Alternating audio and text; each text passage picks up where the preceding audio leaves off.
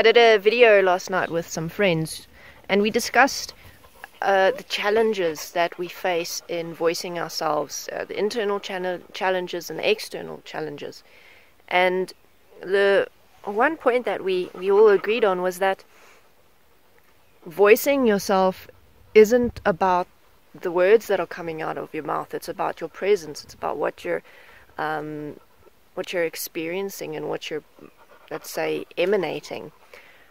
And an interesting dimension that I was thinking of this morning is that when working with animals, they go according to your presence. They go according to who you are in that moment, what you're thinking, what you're feeling, everything that's going on inside of you.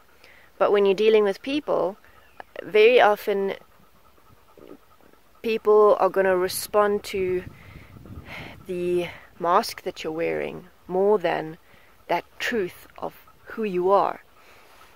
And when working with animals, they don't do that.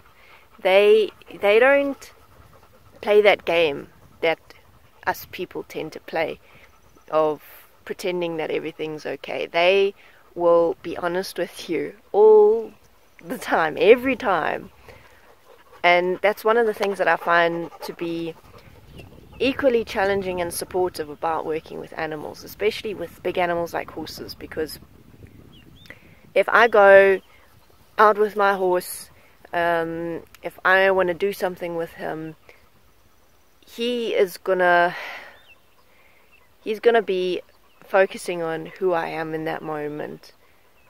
And if I'm being full of shit, if I am being full of anger, or if I'm being full of some kind of emotional state, that's what he sees, and that's the truth of me that he, let's say, communicates with in that moment.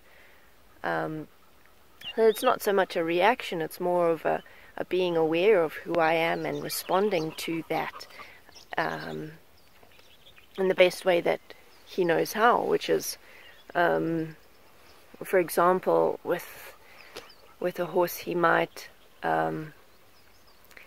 refuse to do something, or he might just not want to leave my personal space and just be on top of me the whole time, and make it very difficult for me to actually ask him to do anything. Or he might keep trying to leave me. He might keep trying to just walk away and just not be in my presence because he doesn't want to be in my presence.